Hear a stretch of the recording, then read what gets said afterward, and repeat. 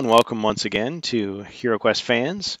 So I was doing a stream and I was having some technical issues, but it doesn't seem to have affected the actual video. So I'm going to go ahead and show you some more of my homebrew HeroQuest editions.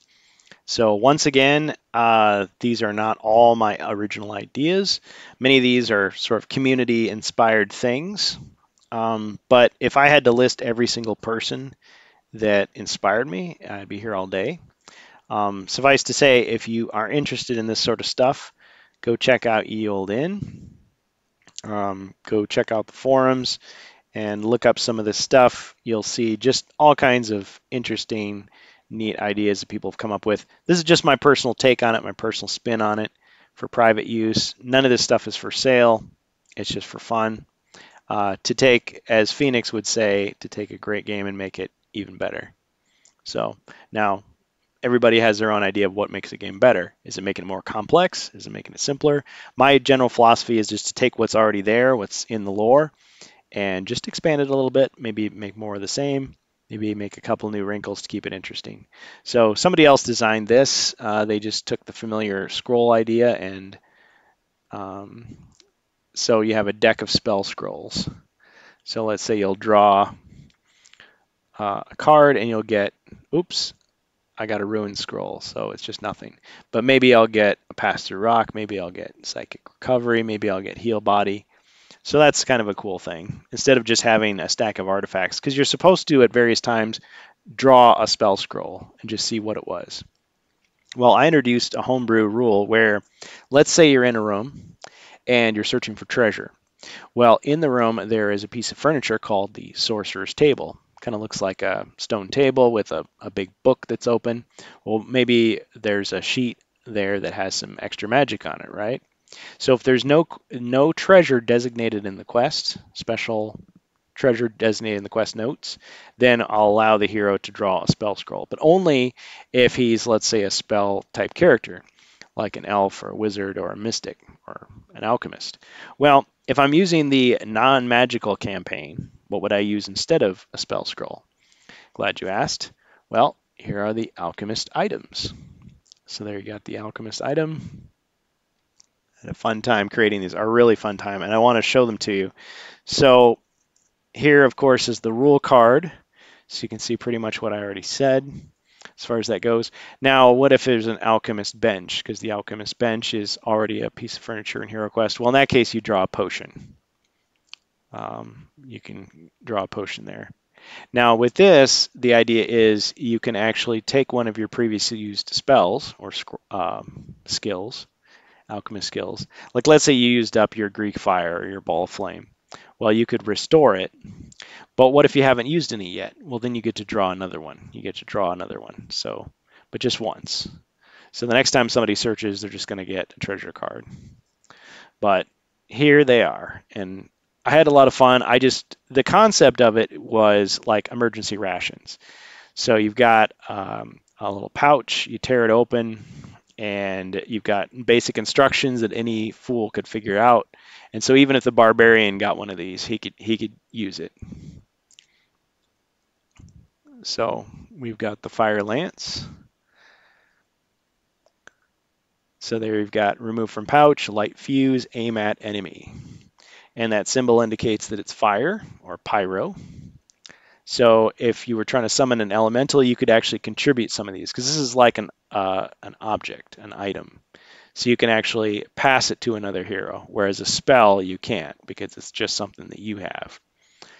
So single use any one hero. So it's exactly equivalent to the Fire Lance, which is equivalent to Fire of Wrath. So that's what that is. And they're all pretty much like this, but I love the little stick figure art that I found online. I was able to modify creatively to come up with these non-magical solutions to the same type of thing. If you ever go to the inn, you'll see more of this type of stuff. So Blast, this is actually based on something someone else created, but it's air, if I'm not mistaken, arrow. Skate.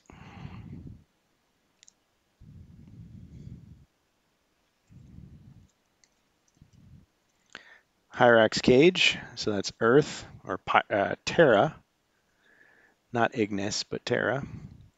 So open cage toward wall, follow Hyrax, keep moving until safe. So he's digging, he's digging, he's digging. There's many walls you're moving along. So it's pass through rock. That's what it is, equivalent. Chill. So it's like pepper spray, except it's ice spray into the face of the attacker. Remove from pouch, aim at enemy, squeeze trigger.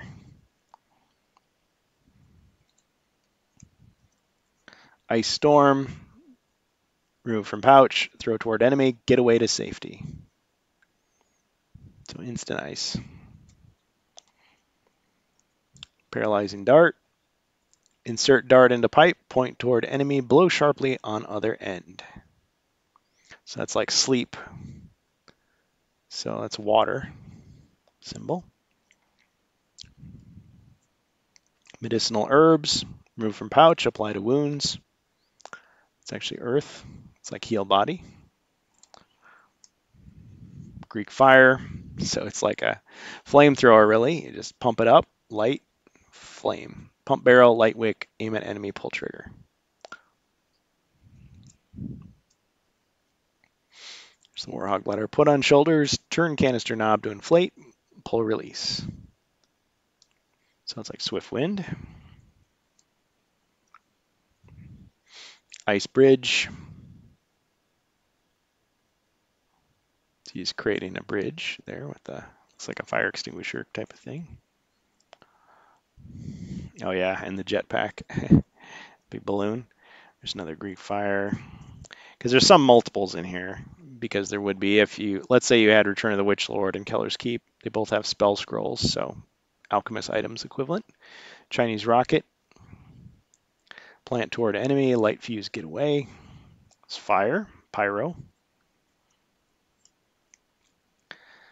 There's warmth.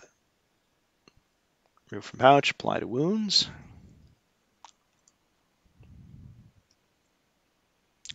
Gossamer net. It's more of a web cannon than like a Spider-Man web shooter, but picture it's like a t-shirt cannon, but it fires webbing. Oh, and then there's, instead of the ruined skull, there's a ruined item, so it's expired. That 5-year shelf life has run out. So the alchemist item is damaged, and the contents of the pouch is expired. As such, it cannot be useful to any hero who finds it. Return this card to the bottom of the alchemist item deck. And to achieve that effect, I just found a photograph of some peeled paint, like off of the side of a building, and then just superimpose that over the image I was using of the emergency rations pouch. So that's pretty fun. And these are actually bright yellow, but because of the lighting, it looks a little dull, but that's okay. So the fire lance, as before. Oh yes, mental elixir. So this is like psychic recovery. Restores all your lost mon points. Remove flask from pouch, drink entire contents. And very similar is the Berserker Brew. So he doesn't have the waves coming off of his head. Remove flask from pouch, drink entire contents. Drink responsibly. Okay, Treasure Flare. So instead of Treasure Without Doom from the ElfQuest pack, you can pick cards from the treasure deck, ignoring any wandering monsters and hazards until you get gold, potion, gems, or jewels. Or safely open a chest, disarming any trap on it. So instead of searching for treasure, you just play that card, and you get that benefit. So remove from pouch, pull pin, toss towards suspect treasure or furniture, search carefully after smoke clears.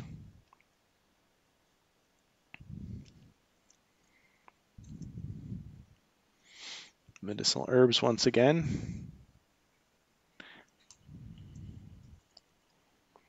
Ah yes, shellac and mortar.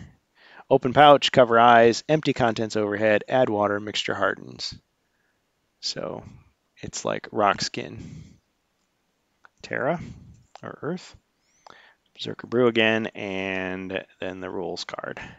I figure with each of these decks, if I just print out a rules card, that makes it easy because then you can just refer back, just like you would with a regular deck of cards.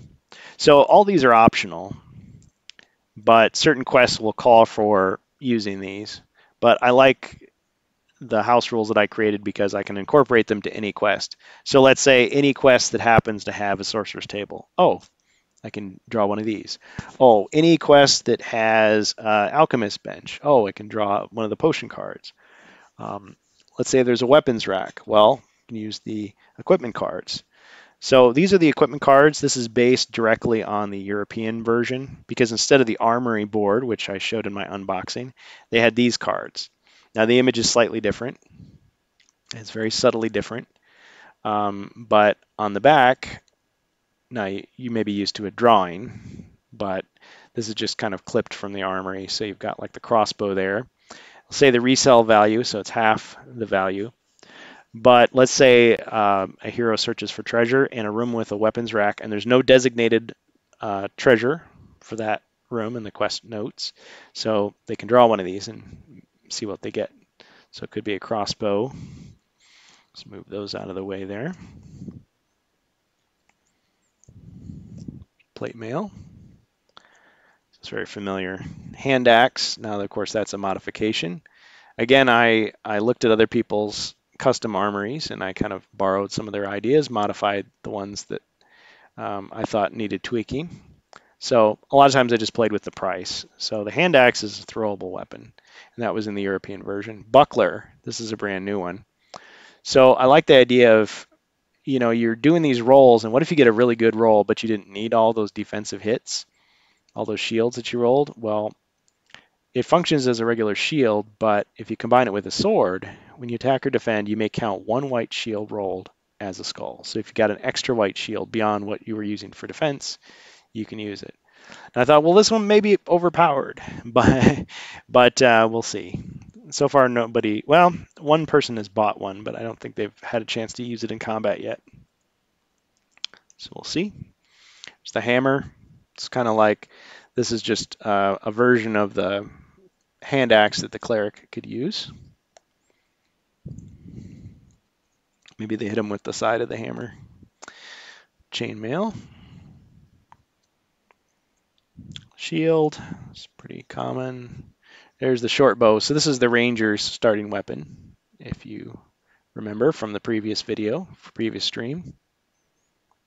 So the ranger custom character starts with that short bow. You got the long bow. Now, strategically though, in HeroQuest, it's probably best to start with defense. Get everybody a helmet first, or bracers, and then slowly like upgrade their weapons. So get some broadswords or whatever. It's tempting to splurge on some big weapon like this, but if you do that, I mean, yeah, you're going to be good at attacking, but you're not going to have, you know, your party's going to be fairly weak. The way I used to play HeroQuest is I would go with the maxim that the best defense is a strong offense. So I'd upgrade everybody's weapons right away, give them the strongest weapons I could, and then get them armor. Probably a smarter way is start with defense, but different people have different ideas. If you're controlling 4 heroes, it's easier than if you all have to debate about what you think is going to be best. Everybody does their own thing. Rapier. This slender blade attacks with 2 combat dice. It may strike diagonally. Combined with a dagger, and whenever an enemy attack misses, you may roll 2 dice in response. If you get at least 1 skull, it may be counted against your opponent. So you can get a one die attack, 1 skull attack against them, unblockable. So it's kind of a neat thing if the enemy misses. Now, originally I was kind of resistant to creating this because I thought, well, I don't know, it seems like it's maybe the wrong time period. But really, HeroQuest, just like Warhammer Fantasy, is using all kinds of different time periods, kind of blended together with fantasy elements. And when I heard that the remake, HeroQuest, is going to feature a character that has a rapier, I thought, fine. But I like the special ability. So this might be overpowered, but we'll see. I mean, it's not necessarily going to be, it's basically like a 3 dice weapon, but one of the dice is going to be unblockable if they miss. So good against low-level enemies. Plus, it gives you a reason to keep one of those daggers handy, and they're cheap. You got the mace, so that is the starting weapon of the cleric, which I talked about in the previous video as far as a custom character inspired by Legacy of Sorcel, just like the Ranger, the Cleric, one of the clerics. You got the Whip. Now this is like a weaker version of the Rabbit Boots, because the Rabbit Boots, as many of you remember, allow you to jump a trap a lot easier. Because normally to jump a trap, you have to roll one combat die, and if it's a skull, you fall in and you get hurt. So, okay, well, the Rabbit Boots mean that anything but a black shield will allow you to jump the trap. So it's much easier. And it's a permanent thing. You can just hang on to it and you can keep jumping those traps. Well, the Whip is a weapon, so it functions like a staff. One attack die and it's diagonal. And then for a pit trap only, so not any time, any kind of trap, just a pit. Roll anything but a black shield on one combat die to successfully jump it. Now you still have to have enough movement left to actually get over it, but you can do the Indiana Jones thing and swing over. So if you hum the Indiana Jones theme music as you're going over the pit, be my guest. And the wizard can use it, or the mystic. Here's the classic staff weapon. And these are all North American staffs. Now they're stats. Now this is the Warhammer. So it's really just like the battle axe, but it's more expensive, and the cleric can use it. So the cleric, similar to how the wizard can spend a lot of money and get armor and weapons, so too the cleric can spend more money to get the equivalent of these bladed weapons that he or she can't use. And there you've got the cloak. Now this is modified from the Cloak of Protection from the EU version. So in the European version, you didn't have the Wizard's Cloak. Instead, there was the Cloak of Protection that you could just buy. And it wasn't that expensive. So I increased the price of the cloak and said anybody can use it. So the wizard, yes, can find the wizard's cloak, or the alchemist can get the alchemist's cloak. And then other characters can decide to buy it if they want to.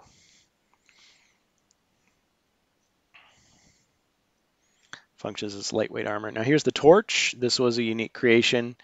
Other people had torches, just like other people had whips and things, but I decided to come up with a special ability for it that I don't think anybody else had, which is to say, okay, sure, it attacks with one combat die. Oh, I forgot to put on the card a detail. So when let the torch last for one quest, attacking with one combat die, not only illuminating the darkness, it also lets you ignore any hazard cards drawn when searching for treasure. Okay, yes, I did do that. So it blocks the hazards, which are normally unblockable hits when you're searching for treasure. Oh, you fell in a hole. Oh, you get shot by an arrow. You lose one. But if you're holding one of these, now it costs you 250 gold, so you got to decide, can I search enough for treasure to make up for the fact that I just bought this thing? Unless you found it or something. But I forgot to put on here that when you strike, let's say you're using it to attack an enemy as a weapon. If you get a skull, you can roll another combat die for the fire damage. So you basically get an unblockable second hit, potentially. Now, if you get nothing, then you get nothing. But if you get another skull, okay, it's like a two hit. So I forgot to put that on the card. But it's on the armory, so if someone's reading it, they can see that. Short sword. On the expanded armory, I should say. There's the sling. Now the wizard can use that, so it's a ranged attack weapon, and you have unlimited rocks to throw, but it's only one combat die. So it's like having a whole pile of daggers, an infinite pile of daggers. There's the spear. Now this weapon was in the European version. I adjusted it just slightly, so it's a 2-attack diagonal weapon. Can't be used by the wizard though, or the mystic or the alchemist in my setup. There's the broadsword, classic broadsword. Longsword, which of course was introduced in the North American version, 3-attack and diagonal. The great sword. And the idea behind this is I decided this is only for the barbarian. It's 4-attack and it can attack 4 diagonally. It's a ridiculous weapon, but it's like the ultimate sword. He should be the ultimate sword swinging lunatic in the game. bracers. So this is like the wizard's equivalent of, instead of buying a helmet, he would just buy these. And since the ranger and the wizard, or alchemist and the mystic, are similar to the wizard in terms of their armor restrictions, it's a more expensive piece of armor. The North American version, you didn't have this, but I thought, okay, well, it's something else for him to buy if he wants to get a little bit stronger, because he doesn't rely on his fighting, he relies on his mental and chemical knowledge. The halberd, so it's 3 attack diagonally, but it's a two-handed weapon. So you can't use this with a shield, and I forgot to put that on the card, but it's on my version of the armory. It explains it. It's a long weapon. There's the toolkit, so other heroes besides the dwarf or the ranger can try to disarm traps with less probability of doing it successfully, but at least some probability, because otherwise you just have to jump a trap. You can't disarm it. Now, if it's like a furniture trap, treasure chest, you may want to get rid of it rather than get hit by it. Here's the classic dagger, throwing weapon, introduced in the North American version. The helmet, classic armor. So now some people consider this a naughty word, but the bastard sword is actually featured in one of the Dave Morris HeroQuest novels. Just mentioned in passing in the Choose Your Own Adventure type section of the book, based on HeroQuest. And so the idea behind it is, okay, it's 3 combat dice just like the broadsword, right? Well, if the barbarian is using it, he gets to substitute 1 black die. You remember in the upgrades, I was talking about how when he becomes a champion, he can substitute 1 black die using any sword. Well, if he's using this one and he's a champion, he can substitute 2 because it does 1 by default.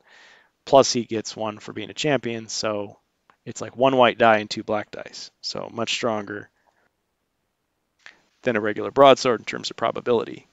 Now, as he becomes a knight, well, he can have 2, so he'd be doing 3. Or I should say, no, I see what I did with this one. So as a champion, he has 2 black dice. Plus he already has 1, so it'd be 3 black dice. But as a knight, he would have no benefit to using this beyond that because it's already 3. But he could use a battle axe and have 4. Or I should say he would have 3 with a battle axe. He'd have 3 black and 1 white. Sorry, I'm losing track a little bit of some of the stuff without having it in front of me. I mean, I look at this stuff every so often, but I haven't actually used it on the gaming table in quite a while, so I'm kind of having to do some of it by memory. So thanks for bearing with me. But as long as the rules that you make up make sense to you, that's what matters. As long as Zargon can keep it straight in the campaign, then that's fine. So give yourself a little cheat sheet if you need it. Remind the hero players. There's the tower shield. Originally, I just thought, okay, it's just as strong as plate mail, except you're carrying it in your hand. Now, since it slows you down, you can't wear plate armor and have the tower shield because you wouldn't be able to move. But if you are the paladin, you get 1 extra movement square when wearing plate. So if the paladin had plate armor and the tower shield, he would move 1 square per turn, which is ridiculous. So maybe better for him to have Borin's armor. Then his movement is restricted a little bit, but not just to 1 square per turn. Now, it does give you those 2 extra combat dice in defense, but you can substitute 2 green dice, which you remember I explained the green dice have a greater chance of getting hero shield, so against projectiles.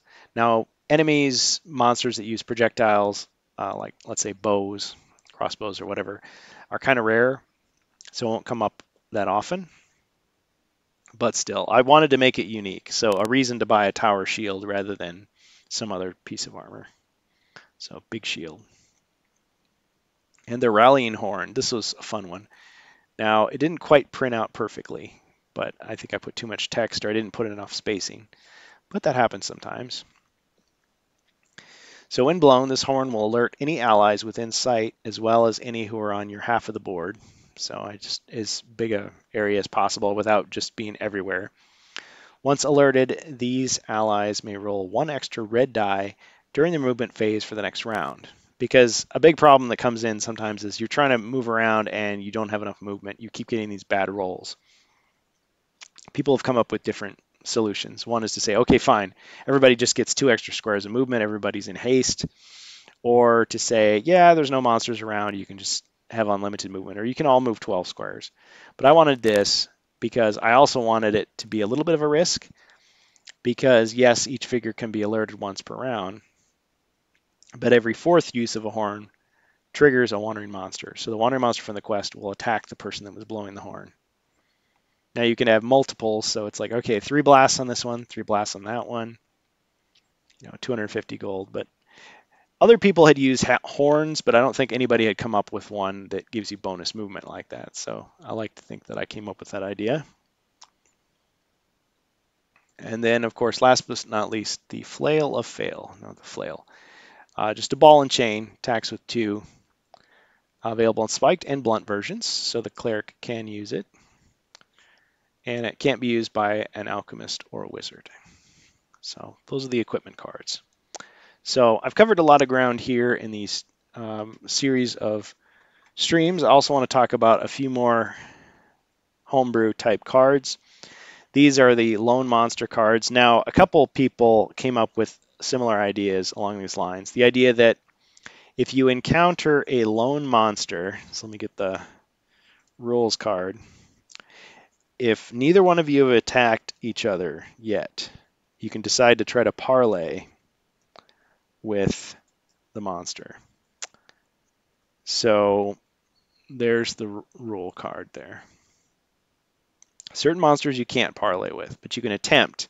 So this is like a secondary treasure deck, essentially. You can draw a card, and most of the time it'll get rid of the monster without even fighting, but it'll either give you something good or something bad. And actually, the odds of you getting something bad are higher on this than searching for treasure. But still, even with the bad ones, you may get rid of the monster. So, and you can only attempt it once. So let's look at some examples. So you parlay, oh, look at this. Dropped a potion of healing. That's cool. Or what's the next one? So he's got the flag of truce there. I tried to make his expression a little less hostile, like he's like, hey, truce. Temporary truce. Boots of Speed. The Boots of Speed are from Legacy of Sorcel, so it's kind of like a permanent upgrade. Gives you 2 extra movement, because most of those monsters are pretty fleet-footed. Fleet-footed. Wow. Sorry about that. Slip of the tongue. All right, what else? See, a wandering monster. So here, you get another monster. So the monster calls out to the wandering monster, who then attacks immediately. So there's a bad one. Junk, so you get nothing, but you do get rid of the monster. So it's a risk, but maybe the hero wants to try something different. I mean, yeah, you could just gang up on the single monster, or you could try to parlay, use the lone monster deck. So another option for you if you're looking for fun things to make your Hero Quest just a little more interesting, and you don't mind printing out some cards. And I just have these on a little card holder for fun, as if you'd be just, drawing those out. And the last one I want to show you now in this homebrew series, for now anyway, because there's always new stuff to see just about, is if I can locate them, the Summon Elementals. So I showed you the elemental figures before. I showed you how in my upgrade system, the Wizard or the Alchemist and the Mystic character, when they reach a certain level, so let's say after they've completed 10 quests or 14 quests, depending on the difficulty, they can then attempt to summon an elemental. So I created these cards, and again, just grabbing that image from online, manipulating it a little bit. And let's see, so you've got like earth, air elemental, earth, fire, water. Other people have done similar things to this. So it's like a scroll. So the summon elemental. So a night level hero, such as, well, the mystic or the wizard or the alchemist, may on their turn play 3 unused spell or skill or equivalent scroll or alchemist item cards of one element type to summon an elemental figure. So let's say you had Fire of Wrath, Ball of Flame, and Courage, or you had 2 of those and you had a spell scroll of Courage. You could play those 3. They haven't been used yet, and you could say, I want to summon an elemental. Assuming you're a knight, you can do it. So this is the, you will roll 1 red die, and then you add 1 to it. This is the number of turns that the elemental can be used. Place the figure near the summoner on any unoccupied square within sight. See the elemental card. Elementals are immune to attack, but can be affected by certain spells and mutually destroy elementals they pass through. So mostly they do damage by passing through other figures. And again, I haven't play tested this yet. So I was trying to figure out, like, okay, if the person got really lucky rolls, they could clear out a lot of a map of monsters because they could just decimate them. Because their attacks are mostly unblockable, and the elementals themselves can't be destroyed unless the enemy also had an elemental, which it would have to be a chaos alchemist, chaos sorcerer who had a bunch of spells. Like maybe the Frozen Horror could summon his own elemental to attack yours, and they'd just destroy each other, and then be back to fighting hand to hand. But we'll see. So we'll see how it goes. But I like the concept. But these are very high level characters. So you've got the water elemental. So its cost is 3 water spells. And then it moves with 2 red dice after the summoner. Each figure it passes through rolls 3 combat dice, losing 1 body point for each skull. So if it passes through a hero, same thing. It passes through a monster, but it's under your control, so you control what it does. It may also use sleep on any one figure it can see at the cost of 1 additional turn. So let's say you rolled a 6, then it would have 7 turns. So this thing would survive for 7 turns. But if it uses sleep, you subtract 1. You burn 1 of those turns up. After the turns are over, it's run out of turns, or it passes through another elemental, it evaporates. So that's how the water elemental works. And similarly, the fire, all the stuff is the same except that it uses Ball of Flame as its ability. So it can use Ball of Flame, but it uses up a turn every time it does that. Okay. Earth elemental. So this one's a little different. So it moves with only 1 red die, so it's very slow. But each figure it passes through roll 5 combat dice. So you can see I was inspired by the rolling boulder trap from Keller's Keep. 5 combat dice, losing 1 body point for each skull. So no defense, just like the other ones. It can move with 2 red dice, but each time this subtracts 1 turn from the total. When not moving, it is like a solid block. So it's like a big stone statue that no one can pass through. Unless you have pass through rock. Once out of turns or passing through another elemental, it crumbles into harmless dust. And then you've got the air elemental, last but not least. And so with this one, every figure it passes through doesn't take damage. Instead, they are impacted as if they had been hit with a tempest or a gossamer net. They lose 1 turn. So you could just make everybody in the room lose a turn if you had enough movement to pass through everybody. It may attack any adjacent or diagonal figure with 5 combat dice on a turn. So similar to a genie attack or a Chinese rocket, but only touching, so not ranged. It may attack one figure it can see from a distance with 5 combat dice, so there's the ranged ability. But when it attacks at range, it costs an extra turn. So there's the elementals, again, which these 2 characters could summon at that night level. So it'll be fun to someday get to the level where we could try these out and see how well it works. Or even just say, okay, fine, these characters are knights. Let's see what kind of mayhem they can cause in this particular map, this particular quest. I mean, they could run roughshod over like a boss monster. But you got to think about it this way too, is that you would have to forego using your magical powers until that stage in the quest, saying like, okay, now we're going to let loose. Now we're going to summon an elemental. Now we're going to just utterly destroy everything. So there's more stuff I could share, I could talk about.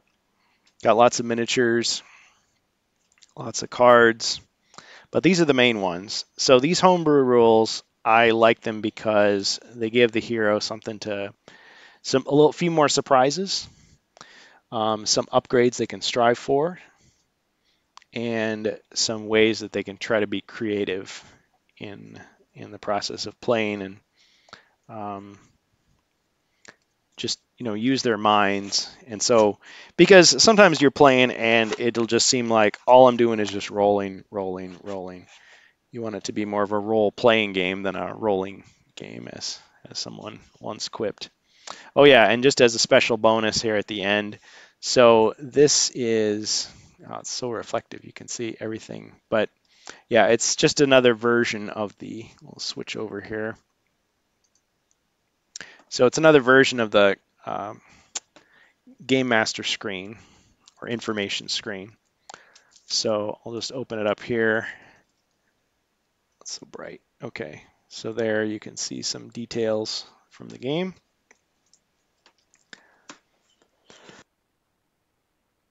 And it covers things up just a little bit better than that little piece of cardboard that they gave you. And I'm starting to get a little scratchy throat, so I'm going to end the stream here. You've all seen my dice rolling box. I like rolling the dice. There's tiles in here. There's the original character boards. Here's the plastic version of the dice. And you know what? I'll save that other stuff for a future stream. So it may be a while before we get another stream. We'll see. Only got a few more days before I go on vacation. But I do look forward to future opportunities to talk about homebrew stuff.